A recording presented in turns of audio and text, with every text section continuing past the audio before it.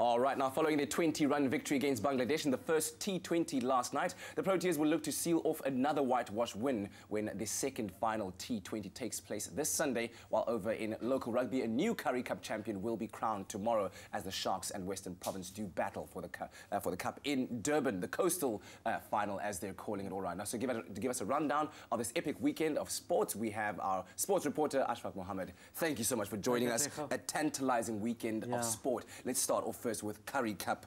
What are we looking at, the matchup between the Sharks and the Western Province? Yeah, most people think the Sharks are favourites for the title because they won 10 games in a row during the league phase. Yes. But the last team to beat them was Western Province in Durban 2 weeks ago. Even though, you know, you could argue the Sharks didn't have much to play for on the day because they'd already been top of the log and qualified for the semi-finals.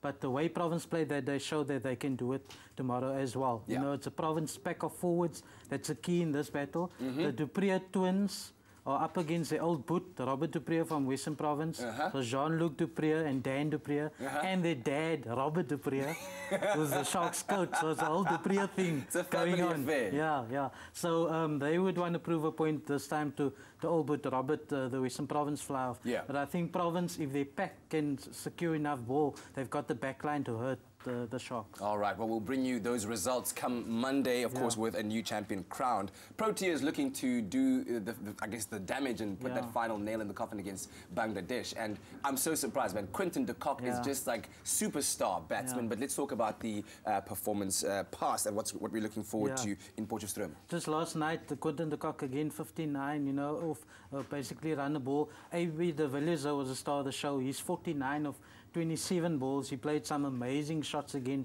You know, they call him ABD 360 because he scored all around the wicket. Yeah.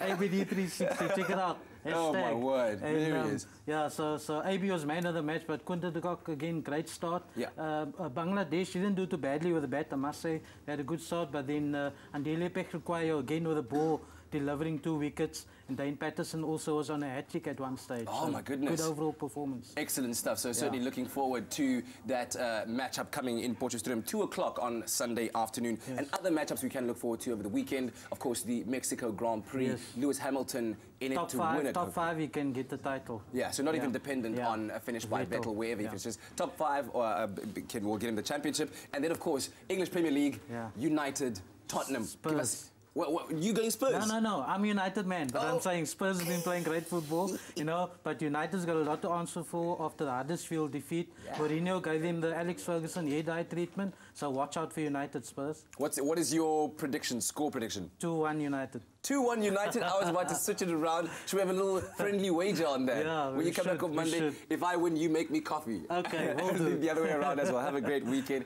and enjoy the sporting weekend. Our sports fans will bring you all the results on Monday.